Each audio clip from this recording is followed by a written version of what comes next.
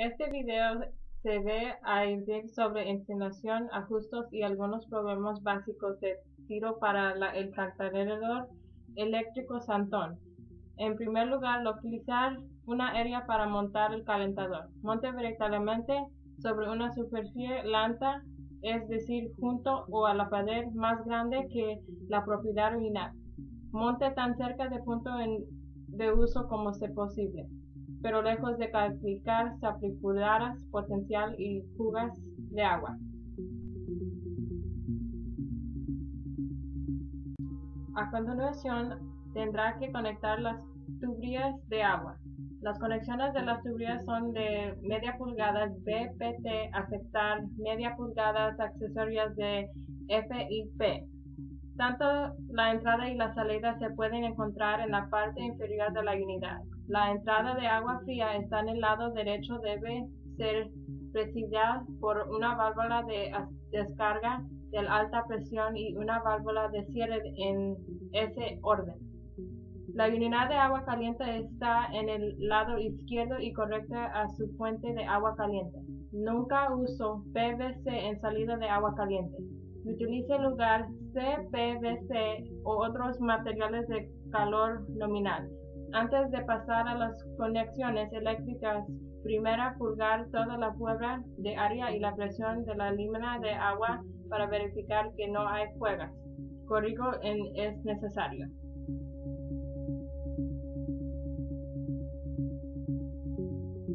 Ahora vamos a pasar las conexiones eléctricas. El interruptor de la fuente de alimentación es una encuesta de 50 amp doble. Los cables de alimento y tierra entrada en la unidad de la parte inferior derecha del panel forestador.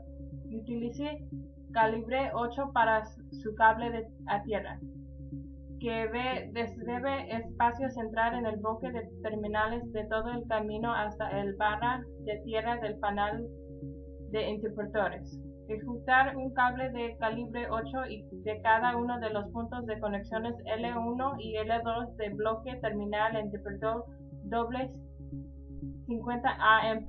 Tirón en su panel. 8.2 de alambre puede ser utilizado. Ahora abre un grifo y vuelva a comprobar para calificar fuga de agua. Si se encuentra a continuación, apague inmediatamente el agua de entrada y corrija el problema. La unidad se activa por el flujo de agua. Usted debe ver el embolo que está en línea en la válvula de entrada de agua, ascender si tiene la presión adecuadamente a la unidad, lo que encontrará a sus microinterruptores. Ahora usted puede encender el interruptor de su calentador. Una luz roja debe encender indicando calificación. La unidad tiene solamente un ajuste de la temperatura, por tanto la temperatura se ajusta por el flujo de agua. Más agua o el flujo más alto le dará menos transmisión de calor por unidad de volumen, que resulta en una temperatura de agua en general más fresco. A la inversa, su flujo más lento o menos agua se traducirá en una mayor temperatura de agua en general. Agua de prueba para evitar quemaduras.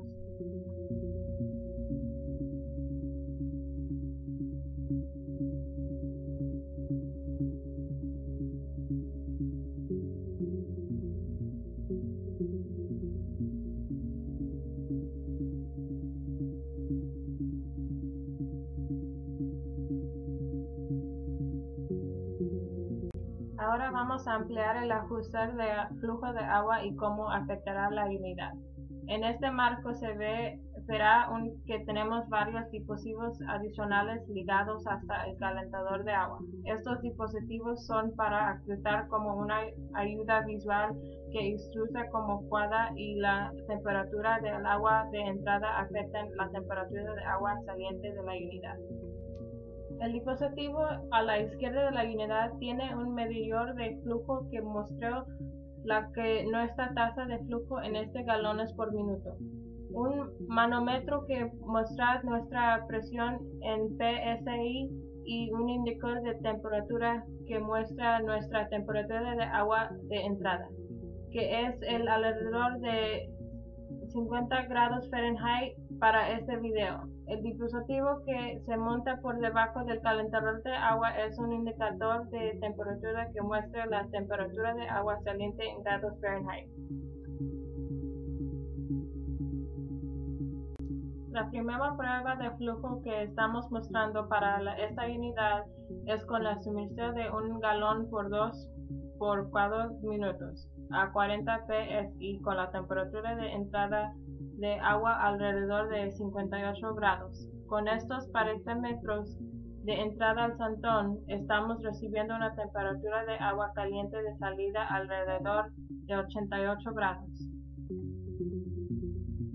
En la segunda prueba de flujo estamos cerrando la válvula de nuestro lado de retorno de agua caliente, lo que mantiene la presión sobre la unidad, pero vamos a disminuir la vehicular de flujo. En esta prueba estamos suministrando 1.5 galones por medio a la unidad con alrededor de 60 psi y una temperatura de entrada de agua de alrededor de 58 grados.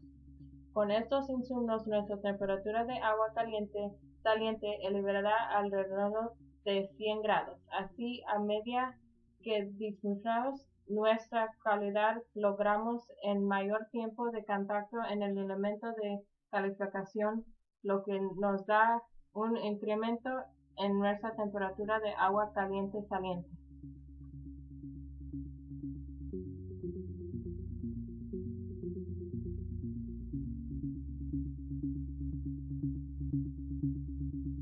En nuestra prueba de tercera flujo estamos reduciendo nuestra calidad uno más hasta llegar a 1 galón por minuto con nuestra saliente presión ligeramente alrededor de 65 psi y nuestra temperatura de agua de entrada sigue siendo alrededor de 58 grados. Al reducir nuestra velocidad de flujo de 1 galón por minuto, ahora tenemos una temperatura de agua caliente de salida alrededor de 152 grados.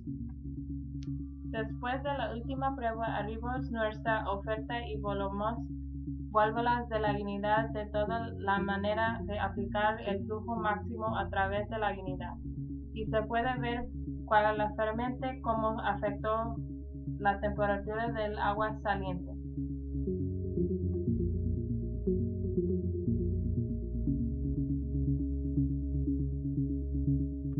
Cuando se quiere demostrar su calidad de la unidad para aumentar la temperatura de agua de salida, por favor asegúrese de recibir el cabo cerrado de la válvula en el lado de agua caliente de salida de la unidad. En este video se puede ver que si se cierra la válvula de entrada de agua para disminuir su calidad, también puede disminuir la presión sobre la unidad, que puede caer la presión suficientemente para causar los microinterruptores de escuchar y cerrar así la unidad hacia abajo.